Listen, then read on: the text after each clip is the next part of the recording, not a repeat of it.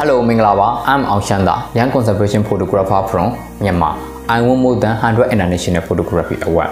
In 2021, I won the first prize winner award at the Zooming In on Biodiversity, held by the ASEAN Center for Biodiversity with the photo together. In 2022, I was selected as a young ASEAN storyteller representing Myanmar. In 2023, with the support of ACB, I was able to serve as main resource person for conservation photography workshop for youth in Myanmar. I got the wonderful opportunity to assist ACB by implementing conservation photography workshop in two ASEAN heritage parks, Inle Lake and Energy Lake. In addition to the AHPS, I also organized the workshop in my hometown, Pham. Thereafter, we were able to hold a conservation photo exhibition in Yangon and develop a conservation photography board.